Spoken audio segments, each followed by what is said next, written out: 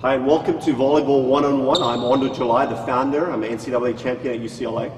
And this is video 3 of hitting with power. And today I'm going to focus on flexibility, okay?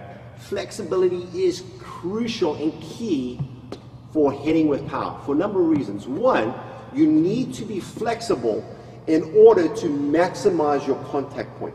One of the things I often see is people that lift or bodybuilders, they can't spike properly because they're so strong that they can't get their arm up here. Flexibility will help with that. 2, it helps with shoulder stability and strength. So now you're not going to get injured because you're flexible in your arm, okay? And finally, it just helps with speed, okay? So for flexibility, you really want to focus on a few different things. Now, I wish I'd come up with this, but I didn't. This is all of Karch stuff. I believe he got it from a guy in Flex, I believe it is.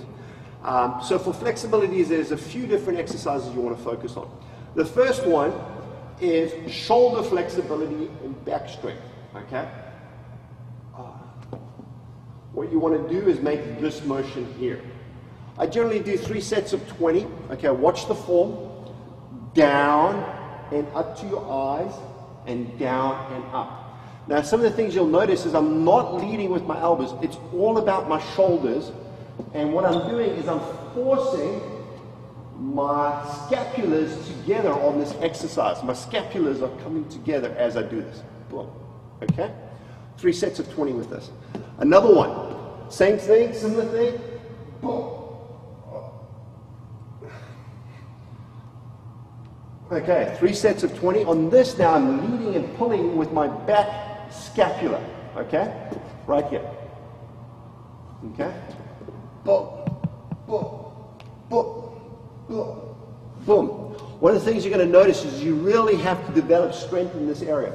You're going to become so strong when you spike that literally your whole shoulder will start to come out of the socket and you'll start to tear these muscles back here. So you want to develop strength and flexibility so that you can keep it in here. These exercises are great for that. Next is this. Okay, real simple. And the fourth one, again, and I spoke about this in the last video on speed, is what I call lateral rolls.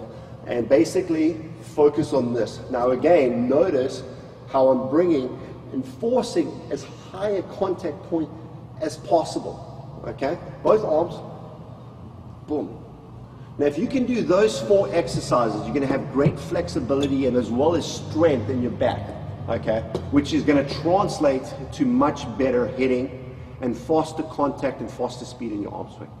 To get all 6 videos, go to Volleyball One-on-One /Ondor Spiking.